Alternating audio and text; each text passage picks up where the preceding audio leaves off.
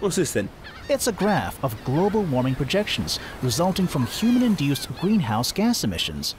If we don't change our ways, things are going to get a lot hotter. Well, what is a few degrees hotter anyway? I mean, I like summer. A few degrees is only the average increase.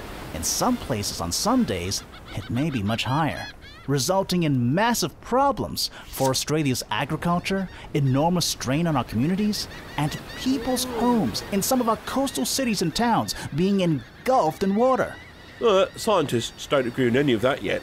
Well, actually, here's a list of world scientific bodies who agree that we are causing the planet to warm. What can we do? Calm down, monkey. There is plenty you can do. Start by visiting Greater Dandenong's website to see what changes you can make. And don't worry about me.